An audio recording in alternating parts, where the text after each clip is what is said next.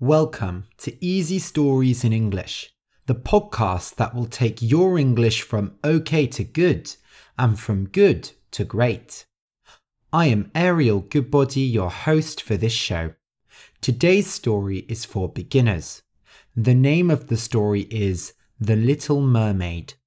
You can find a transcript of the episode at easystoriesinenglish.com/little.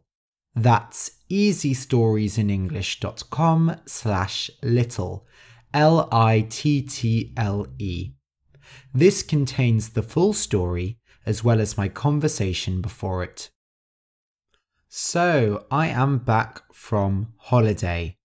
I had a lovely holiday. I did two things. First, I went to a conference. The conference was about teaching languages. Honestly, it was amazing.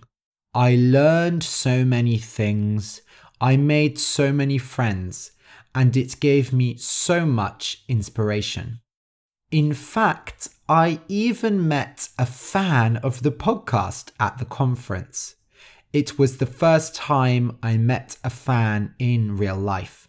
So, Jaekyung, if you're listening, hey! And to everyone else listening, I really hope I can meet you two in the future. Maybe I will do a world tour. Who knows? But I am excited to continue the podcast. I also went to an Esperanto event. It was really fun. It was in Slovakia, in a beautiful area. There were lots of mountains, but it did rain a lot. Still, I had lots of fun and I made some great new friends. So thank you all again for being patient. I'm really glad I had some time away. I really needed the holiday, and I am so excited to start working again. You probably have heard of today's story already. It is very famous because of the Disney film, but my version is based on the original version. The original story was written by Hans Christian Andersen, and it is much darker and sadder than the Disney version. So, sorry. I quite like dark stories, but sometimes my students get sad when I tell them these stories. But life must have both light and darkness. So hopefully this story won't make you cry. Okay, I'll just explain some words that are in the story. So a mermaid is a woman who has a fish's tail and lives in the sea. There are also mermen. So a merman is the male version. And altogether we can call them merpeople. So mermaids and mermen are merpeople. The word mermaid comes from French because mer, M-E-R, in French means the sea. As I said, merpeople have a fish's tail. So a tail is the back part of an animal that can move around. For example, dogs move their tails when they are very happy.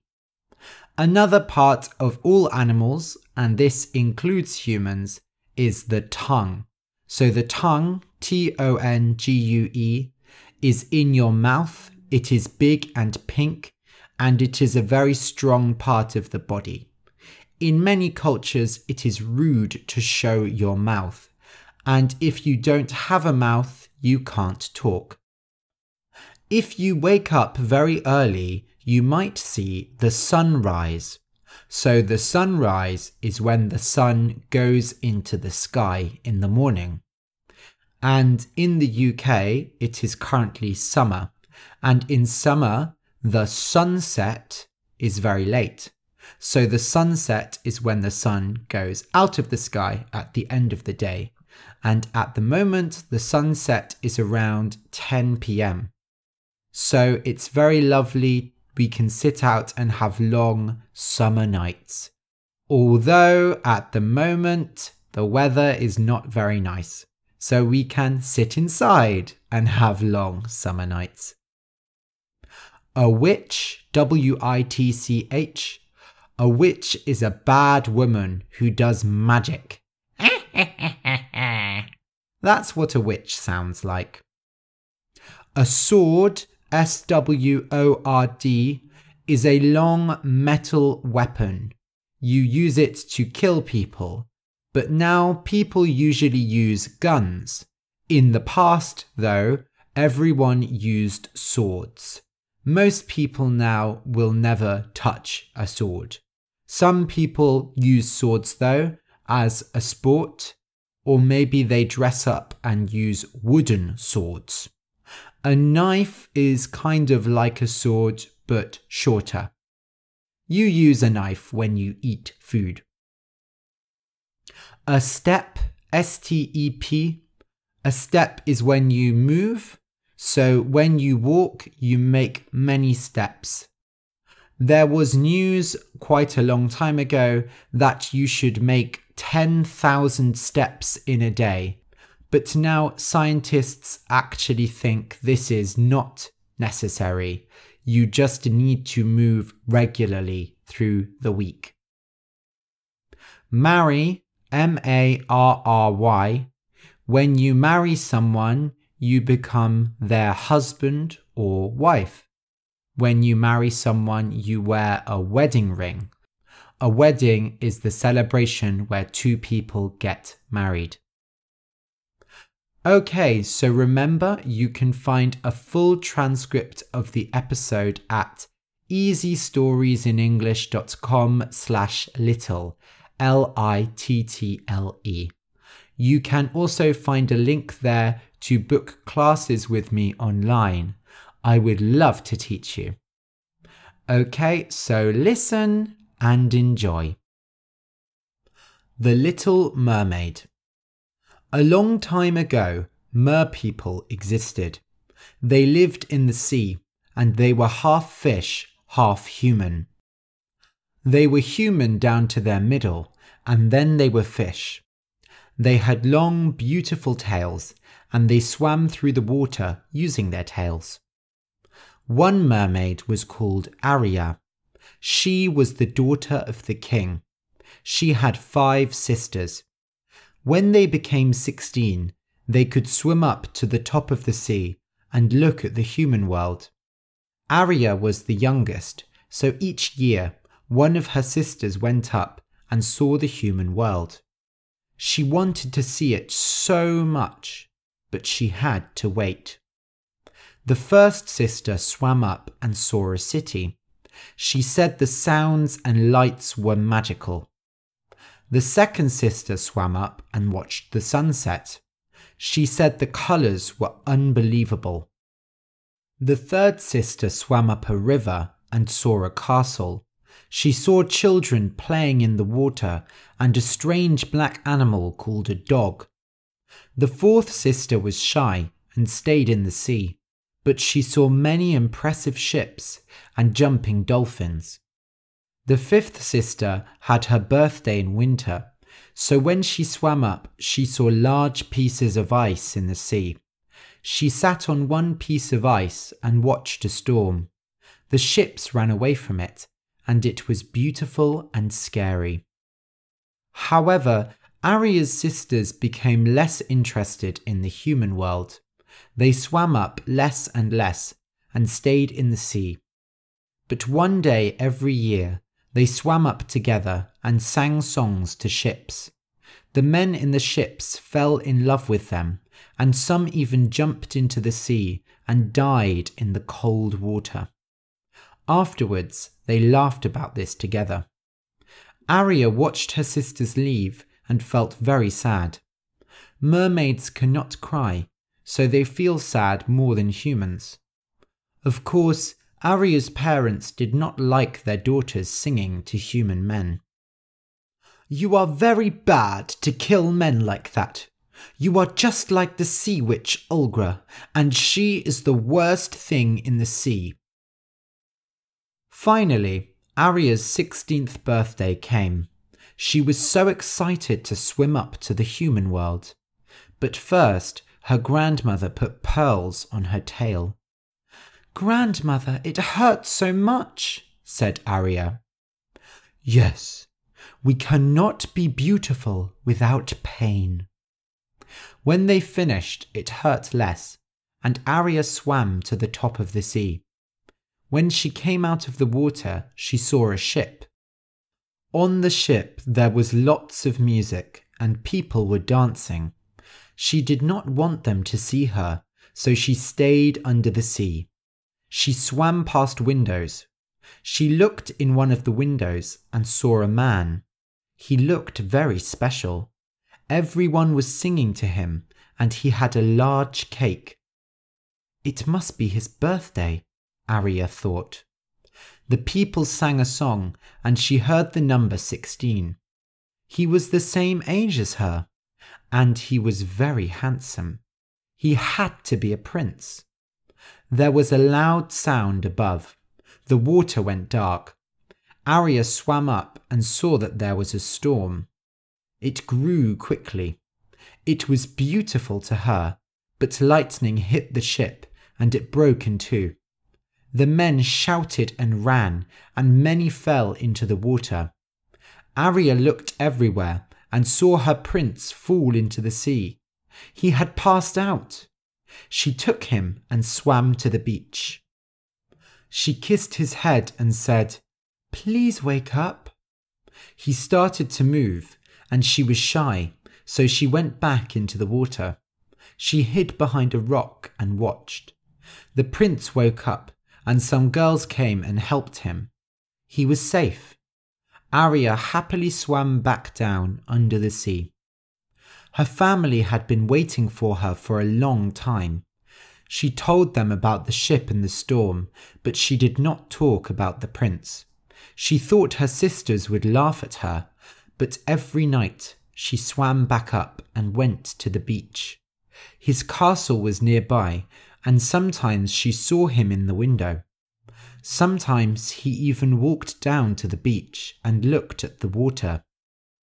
She heard other humans talk about their world. It was very strange. They had kings and buildings like the world under the sea, but there were lots of other things. She didn't understand most of them, but she was very interested. She wanted to be in that world, and not under the sea. Her sisters said that the sea was more beautiful than the human world, but Arya thought they were wrong. "How can I live in their world?" said Arya. And then she had an idea. One night in the sea, the king held a ball. Arya had been waiting for this. When everyone was dancing, eating, and talking, she left the castle. Nobody was around, so they did not see where she was going. She was going to see the sea witch, Olgra. She had heard many stories about Olgra, but she was the only person who would help Arya. Olgra's home was a cave. The way there was very dangerous. In the floor of the cave there were many sea snakes. They looked like plants, but they moved. They moved slowly and tried to touch her. Arya swam carefully into the cave so that they did not touch her. Inside, Olgra sat on the floor. The snakes were sitting on her face, on her hands, on her head. She treated them like pets and called them her little chickens.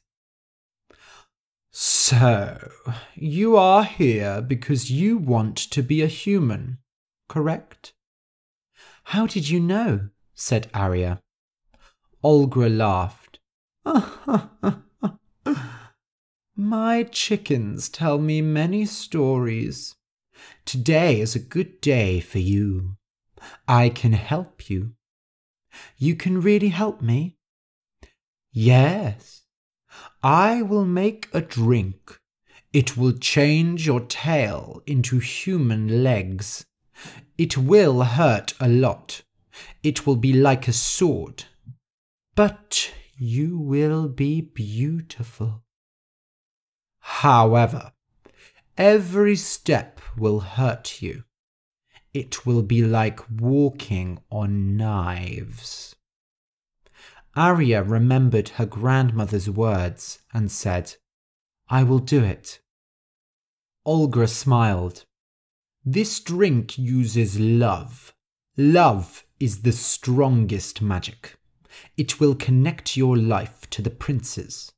You must sleep with the prince, and then you will be human forever. But if he sleeps with another, you will turn into seawater and die." Arya thought of the prince. He often looked at the sea, and she thought that he must love her. "I will do it." "Good. Now, you must pay me. Nothing is free, dear. You have such a pretty face. But what I want is your tongue." "My tongue?" Arya loved to sing. Without her tongue, she wouldn't be able to sing. But she would have legs, beautiful legs. Did she need to sing? "I will do it." Olga cut off her tongue with a knife. Then she mixed the tongue with some of her own blood. She cooked it over the fire and put it into a bottle. "Here, go now. You must drink it before sunset." Arya took the drink and swam up. It was almost sunset. She did not have time to say goodbye to her family. She sat on the beach and drank the drink and then passed out. She woke up in the sun and her whole body hurt. But the prince was there. He had clothes for her. She wanted to say hello to him, but she couldn't talk without her tongue. So she smiled. "Are you okay?" She nodded, but showed her mouth. "You can't talk?" She nodded again. They walked along the beach together. Every step hurt. It was just like walking on knives. But she was still very beautiful, and the prince smiled at her. In the castle, they gave Arya beautiful clothes and delicious food.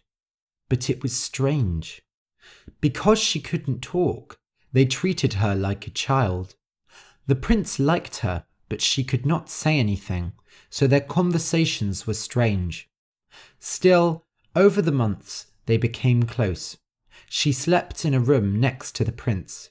They went horse riding together. They went mountain climbing together. They danced together. These things hurt Arya's feet very much, but she never showed this to the prince. In the evening, she sat on the beach and put her feet in the cold seawater.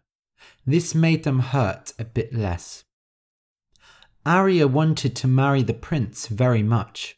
Before, she just wanted to sleep with the prince. Under the sea, mer-people did not get married. But living in the human world, she saw a wedding, and she thought it was so beautiful that she wanted to get married. But even though she was close to the prince, she could not get close enough, because she could not talk. The prince often talked about a dream he had. He dreamed about the storm on the ship, and he said that a woman saved him, and she looked just like her. "That is why I find you so lovely," he said. "You are like an angel. You saved my life." Or at least, I feel like you did. But of course, I could never marry a woman who can't talk. Arya was broken. In the world under the sea, love was the most important thing. But for humans, other people could tell you who to be with. Many people who were married did not love each other. Arya did not understand it. Finally, the prince told her he was going to get married.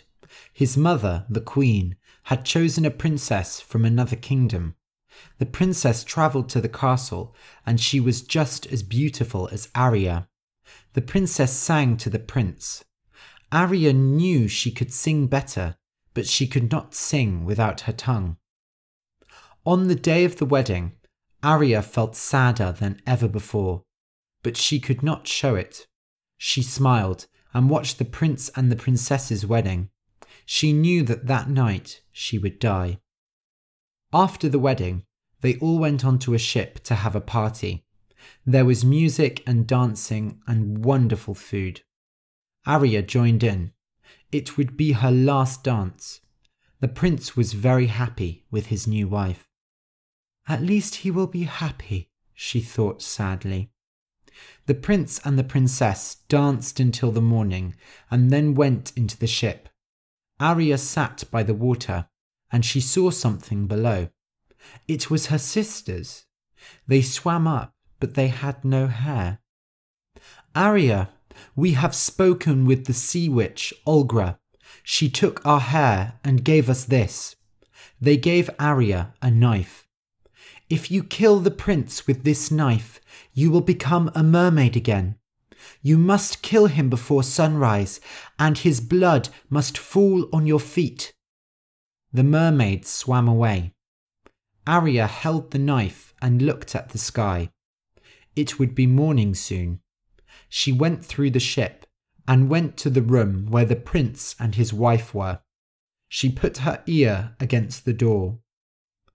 "Oh, my love," said the prince.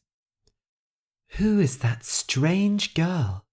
She was looking at you all night." The prince laughed. "She doesn't even have a name. One day she just appeared on the beach. Do not worry about her. She cannot talk." "What a poor thing. She is so beautiful, but she cannot talk or sing." "Shh. She is not important. Tonight is for us." They kissed and Arya's heart broke. She ran up to the top of the ship and threw the knife into the sea. Then she jumped into the water and swam. But as she swam, her body changed. She was turning into seawater. Within a few minutes, her whole body had gone. The sun rose over Arya, daughter of the sea. Arya did not die though. She could still see and hear. She moved through the water, slowly going down to her family home. They cried and cried for her, and her heart broke again. But at least this way she could be with them, even if they did not know. Arya never went to the human world again. The end. I hope you enjoyed the story. You can support the podcast by leaving a review on iTunes. Search for Easy Stories in English, give us a star rating, and say what you like about the show. It would really help us grow. Thank you for listening, and until next week.